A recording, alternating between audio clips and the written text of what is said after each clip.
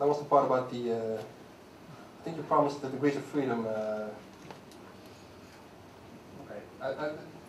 This is just a summary of the degrees of freedom that are in the challenge. I'm no longer talking about communications. This is just the broader picture. I think what is the degrees of freedom for the participant are basically in the vehicle platform, the in-car architecture, whatever you do inside the vehicle, as long as it's not the GGU, then we're basically happy with it.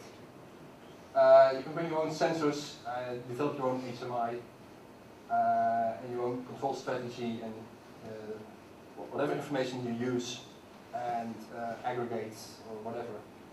It's totally up to you. What is pretty much fixed, what we believe should be fixed, is the communication protocol, including what is the last word, the mandatory message set, so the set of messages that you must implement in order to be able to be in the challenge. Because it's again, it's a multi-vendor challenge. The signals to be communicated, isn't that the same thing? Okay, sorry. The safety measures, and that's pretty much it. So that's for my part. Any questions?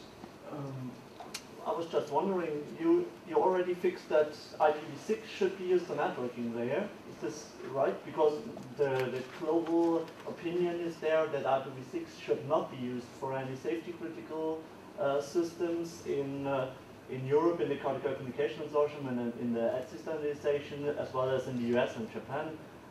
So they all agreed on not using IPv6 for the safety critical part. So that was why I was wondering that we should use it here. There's basically the first thing, I don't fully agree with the statement that it should not be used.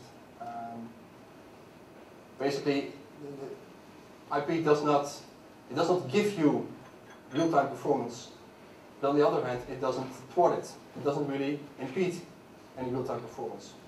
For example, in IEEE 802.11p in the 1609 standard, it's not allowed to use IP over the control channel, so it's even not possible there. No, that's correct. I think if you look at 802.11p, the use of the control channel is not IP based. But it's not allowed to use it there. But it should still be open. And so that's why I'm not sure if we really should use something which is.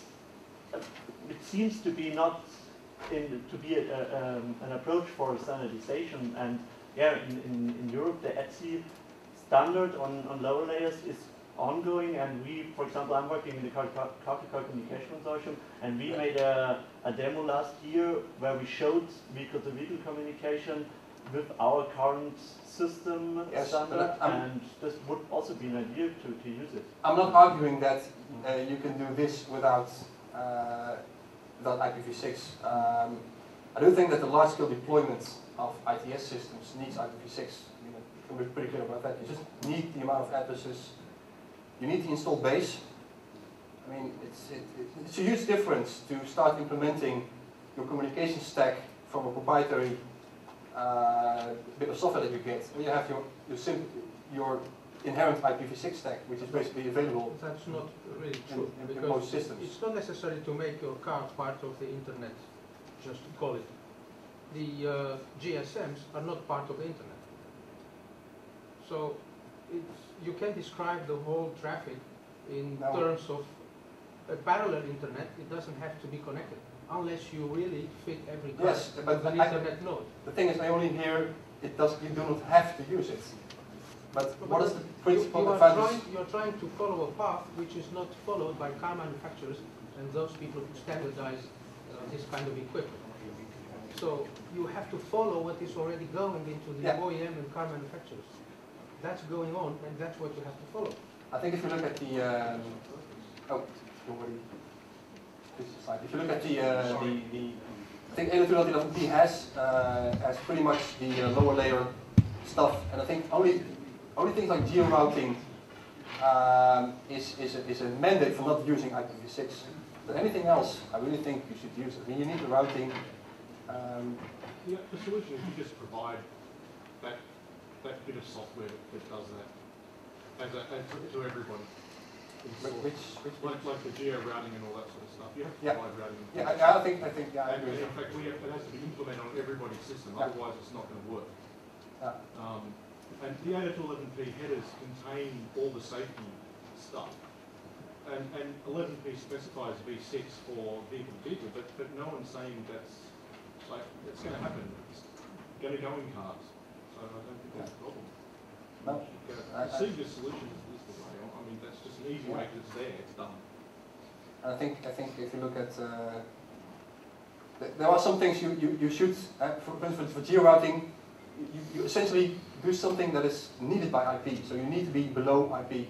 But that's pretty much the only mandate that you have to not use IP. But you have to do that because otherwise we won't, or we have to describe exactly how it has to be done because otherwise we won't be able to pass the routing messages. Yeah, correct. It appears to me that you don't need an inter-networking protocol in this case. For the communication needs we have here, you could handle everything at NIC layer, I would say. Cool. That's what Can I just take this question? Last question. Yes. Right. For this challenge, you could do everything at the MAC layer, but why should you? I mean, your applications, they talk IP. They don't talk your MAC protocol. You can't send a map update via a MAC protocol. You can't send your world model via the MAC layer. Right? I mean, you will be limited to do the things in this challenge. But you could, essentially, you're right. You could just use the MAC layer broadcast. But if you want to build up a world model, then you can't send that through just the MAC short. Just over 11 beacons, you can't send a world model. I think the point that John made earlier, we want this to be extensible beyond just this challenge. We don't want to create a set of protocols and operating systems that work for this, what's going to happen in whatever it turns out to be in 2011, and then everybody starts over again. I mean, I think it's even further than that. I think you don't want to build a communications protocol stack for just the automotive applications. I think that's also an important issue. Okay. You've got to use the existing infrastructure. I think we have to take this to the session. Sorry, because otherwise this is taking too long time. Actually, this is a good starting point for maybe discussion sessions.